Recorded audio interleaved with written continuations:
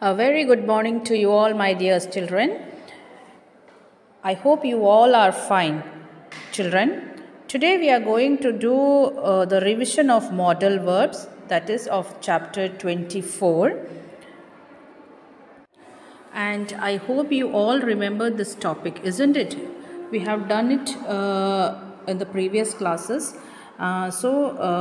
Just a quick revision I am going to give you people. Okay, children? So children, what are modal verbs? Children, what modal verbs show possibility, intent, ability or necessity. They are a type of auxiliary verbs or helper verbs, and they are used with the main verb of the sentence. Okay, and some common examples of modal verbs are can, should, could, must, might. These all are examples of modal verbs. So first of all, we will take can and could, usage of can and could. So children, you can see here, we use can to make general statements about what is possible. So example is given here, it can be very cold here in winter. That is, it is sometimes very cold here in winter. It shows the general statement. You can easily get lost in this town. That means people often get lost in this town. And we use can't or cannot to say that something is impossible. Like, that can't be true. You cannot be serious. We use can or cannot or can't to talk about someone's skill or general ability. Like, she can speak several languages, he can swim like a fish, they can't dance very well. We also use can and can't to talk about the ability to do something at a specific time in present or future. Like, I can see you, help, I can't breathe. We use can to ask permissions, like, can I ask you a question please? Can we go home now? We also use can to give permission, like, you can go home now, you can borrow my pen if you like. And also we can use can I to make offers, like, can I help you, can I do that for you. Then coming up to the usage of could. We use could and could not or couldn't to talk about the past. She could speak several languages. They couldn't dance very well. We use could to say could have. We use could have to say that someone had the ability or opportunity to do something but did not do that. Like, for example, she could have learned Swahili but she didn't want to. Okay? Then I could have danced all night, but thing is that I didn't do. Okay. We can use could have to make guesses about the past. Like, it's 10 o'clock. They could have arrived by now.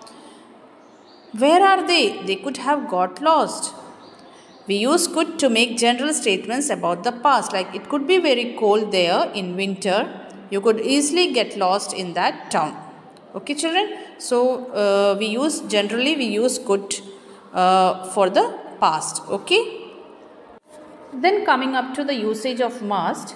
Must is the basic and most direct way of saying something which is compulsory. It means that you don't have any choice but to do that action. You have to do that action. Okay? We can use only must in the present form to describe a general or permanent obligation or an obligation in the near future. See, here you can see the structure of must, how we use for singular and plural. I have shown here. Singular, I must work. For plural, we must work. You must work, you must work. For singular and plural, same. He or she must work, they must work. Okay. So here you can see some more examples are here. When you drive, you must wear a seat belt. That means you have to do this. They must hand in their projects before the 8th June. I must remember to send a birthday card to my dad. He must study harder if he wants to pass the exam. So, like this we have to use must. Children, to show the obligations in the past and in the future, the only form possible in the past of have to is had to. So, we have to use had to as past form of must. Okay. So, here are some examples.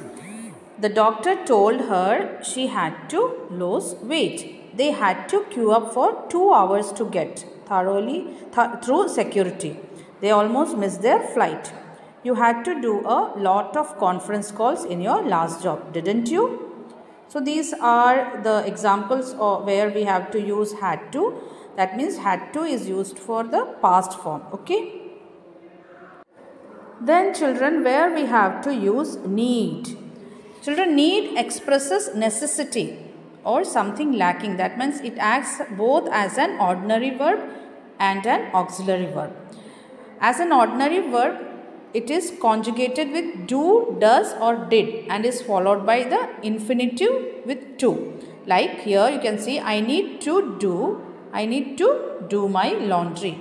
Okay, here I have a necessity to do my laundry. Okay, then do you need anything? He didn't need a teacher. As an auxiliary verb, it is mainly found in negative and interrogative forms like, and we rarely use this type. Okay, like you didn't do it if you don't want to. It's not necessary to do. Okay, need I come?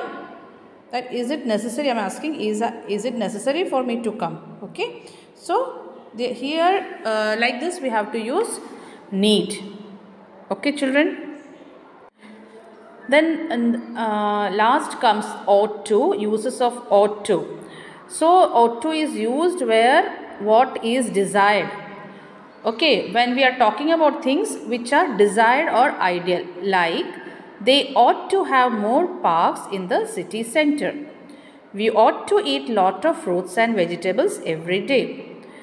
Then we use ought to have plus ed form of the verb. Okay, about things that were desired or ideal in the past, but it didn't happen. Okay, that event or that thing didn't happen. It can express regret, like we ought to have locked the gate, then the dog wouldn't have got out. That means here we have decided that we should have locked the gate, but we didn't do that. Okay, so ought to is used to express the things which were desired or ideal in the past, but that thing didn't happen. Okay, children.